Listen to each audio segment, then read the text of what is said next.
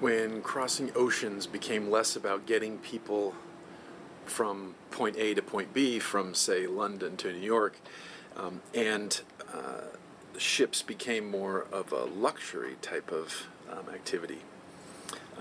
That's when people really started leaning into amenities and things of that nature. And so places like this is a game room on board a modern cruise ship. These things started to become really important because people had lots of time, and it wasn't so much about transitioning very quickly from site A to site B, but transitioning in luxury or more luxurious or more relaxed. And so these types of spaces proliferated.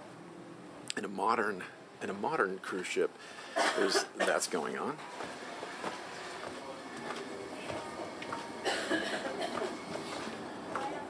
As well as amenities like coffee bars like this right here.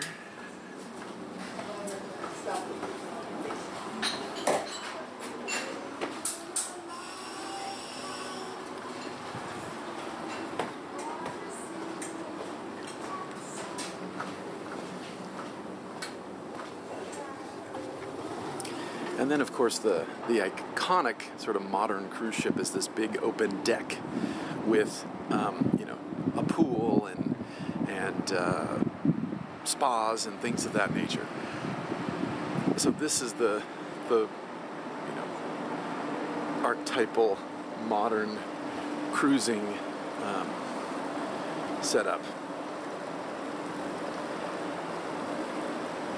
Spas, bars, casinos. There's a casino on this ship, and most ships, when they're not in port, all that kind of stuff is the current apex of how to travel.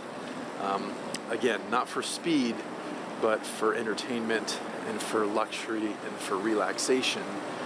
A mobile, fancy hotel rather than a rapid public transportation medium as it used to be.